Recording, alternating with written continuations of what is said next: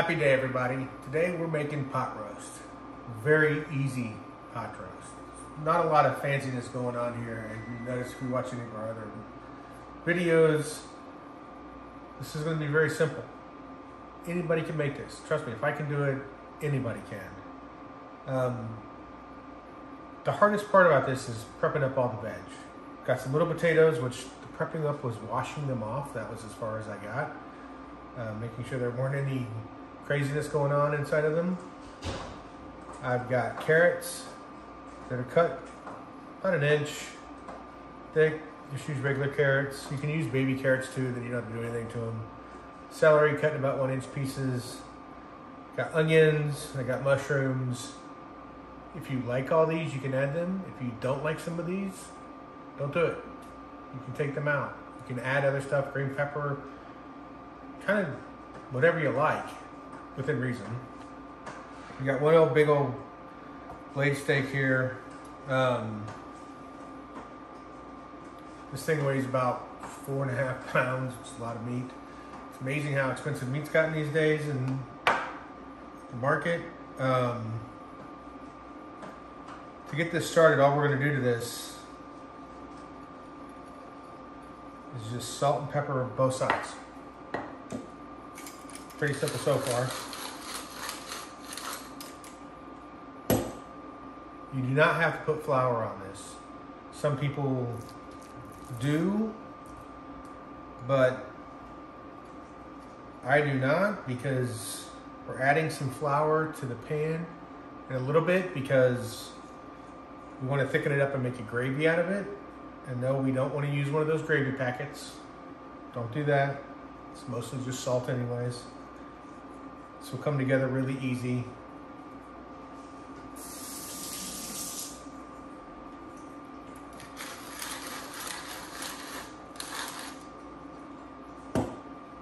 I want to brown this off pretty good. So I've got my pan on a pretty high heat. Going to add about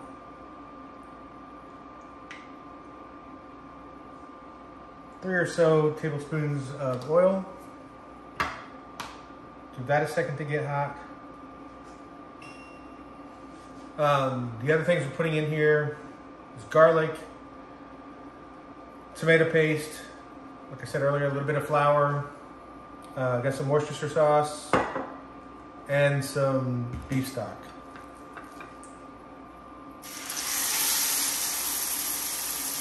We want to give this a nice brown because that just creates flavor in here and it's going to make it absolutely delicious.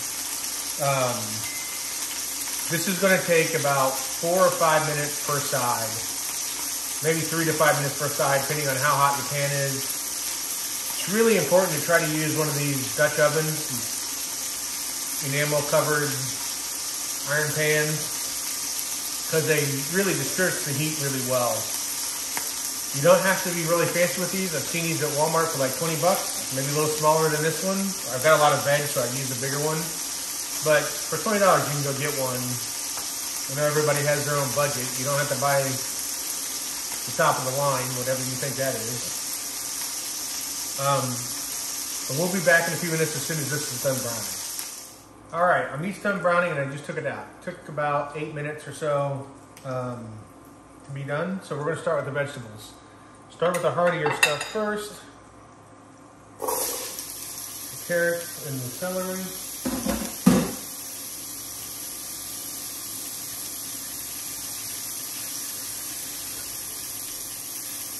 Try to keep your hands out of the tomato paste.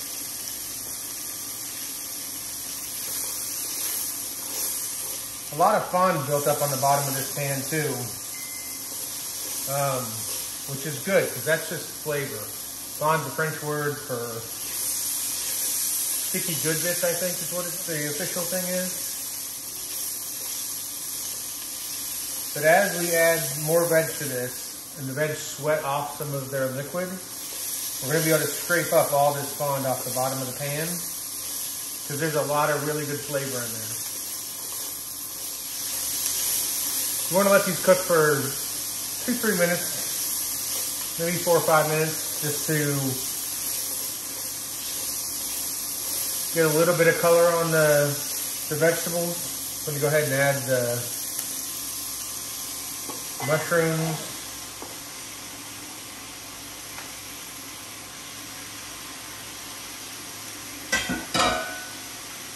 And the onions.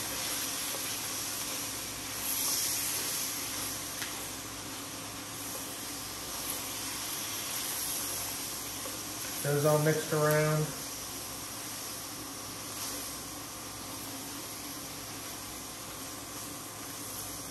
This is a lot of veg, but it's also some of my favorite part of this whole thing is the vegetables, how they taste when they come out. I'm gonna add a little bit of salt to these guys and a little bit of pepper.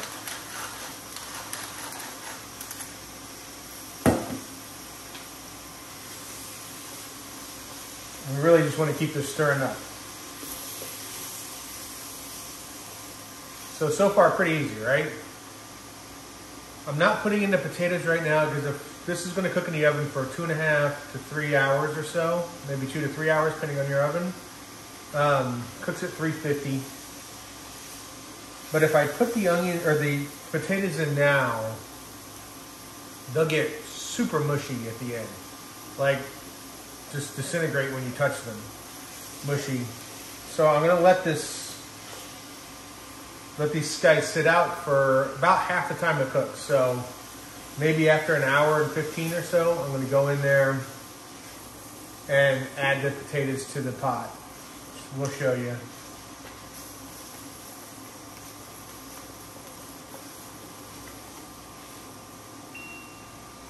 These guys are getting pretty happy here.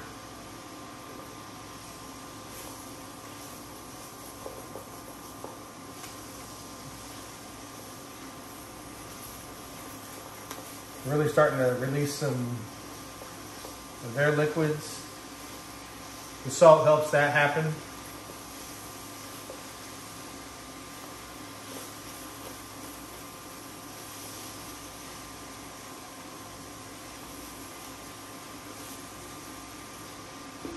When my wife actually makes this, she makes a totally different recipe. There's Lipton soup mix involved. It's delicious, but this really doesn't need it. You see just a few things that really should smell the way this is coming out right now. It's really good.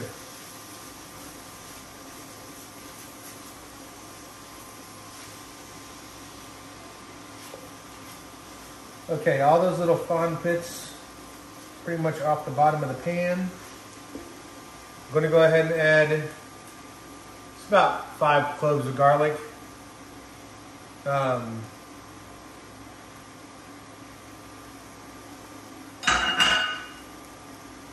can go crazy here. I mean, I would say you could start with 2 or 3 cloves of garlic if you want. That was, I think, 4 or 5 chopped up. You could use 15 if you really like garlic. I like garlic, but not quite that much. Get that mushed around. Incorporated well. Boy, is that starting to smell really good.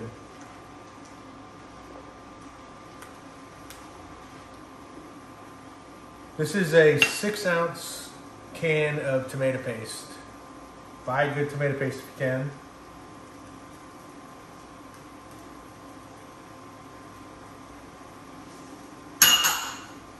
And this is going to add a lot of flavor. Plus, it's really going to thicken our gravy that's going to build in here as it cooks.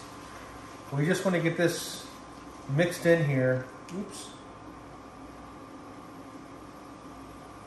5-second rule. Maybe that was a little longer than 5 seconds.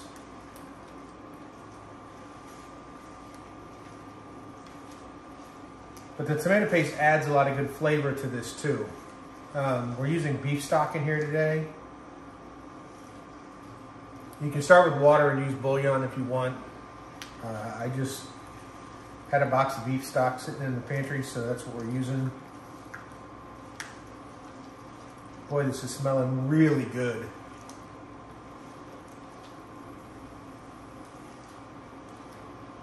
But the tomato paste is kind of an important part of this.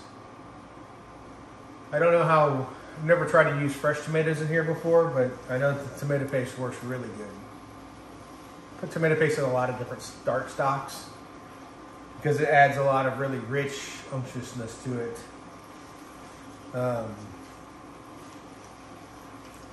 Just great flavor. Now I had an oil in the pan, which it didn't all get taken up by roasting off or searing off the meat. So we're just going to add some flour. This is about 3.5 tablespoons. I just kind of did a scoop. You use up to a 1/4 cup.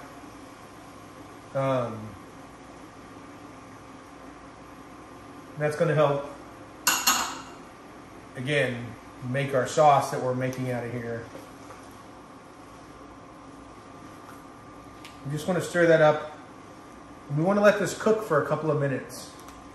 You want to let it cook because it takes out all the flour taste.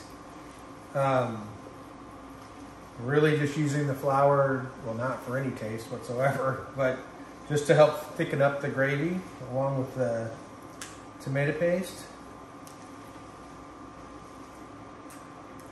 But you want to make sure that it's well incorporated. You really, as you stir everything around, it should be consumed by the tomato paste that's in here. Tomato paste gets really soft after it gets warmed up.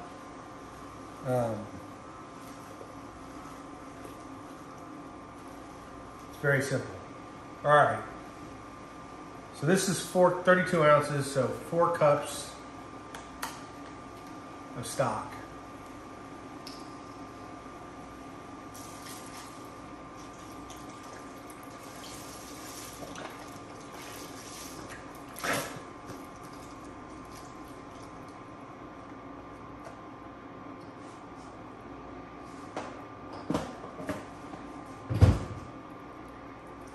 We want to get everything well incorporated in here. This is going to be very thin at first. Trust me when I say it will thicken up inside the oven.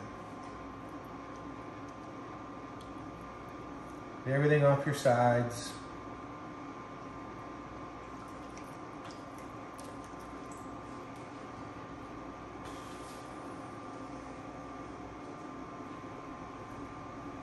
Keep your workspace clean. Makes cleanup much easier if you clean as you go.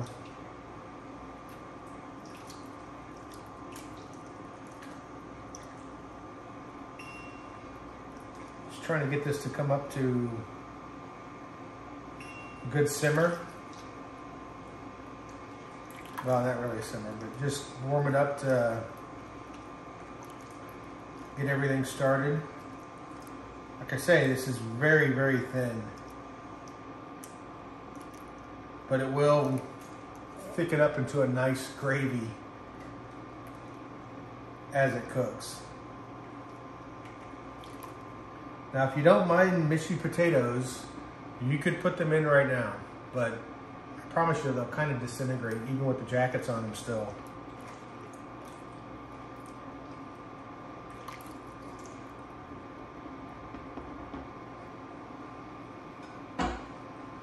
So I'm going to put this back in here. And any juices that were in the pan. And you kind of want to get this down in that gravy.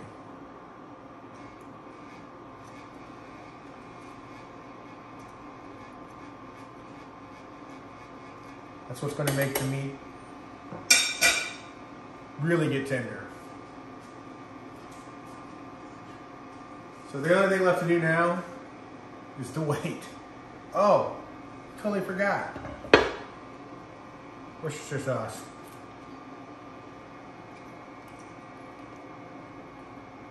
Maybe a tablespoon, maybe 2 if you like it.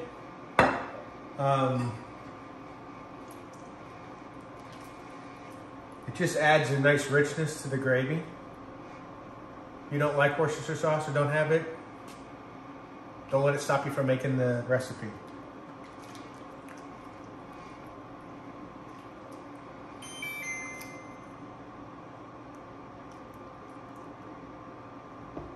Boy, it smells really good. So you really want to just trust the process, the cooking method here. The only time we're going to take this off in the next 2.5 hours is in about 1 hour and 15 minutes to put the potatoes in there. 1.5 hours, 1 hour and 15 minutes will give them plenty of time to cook and be really happy. We're going to get this in the oven and we'll be back. All right, so it's been about 3 hours. I just pulled this out of the oven.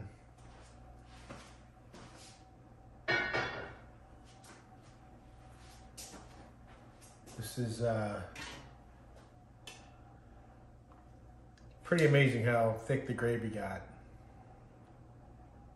I told you it would get thick. And I didn't do anything to this except for at about 1 hour and 15, 1 hour and 20 minutes, I dropped in the tomatoes, or the potatoes, not tomatoes.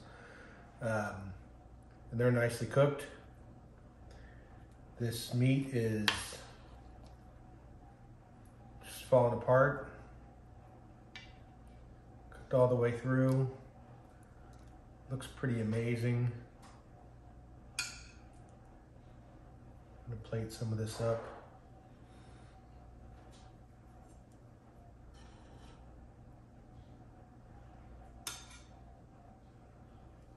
Some of this good veg. So as I said earlier, I love the meat too, but I love the way the vegetables taste in here.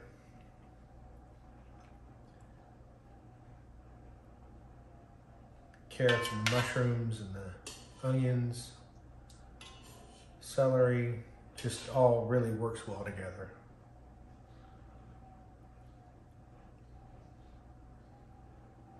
Okay, so this is all done.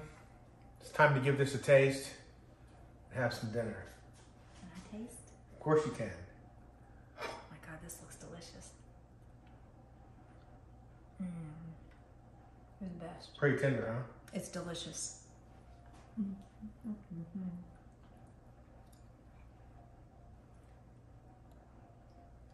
This was my plate, right?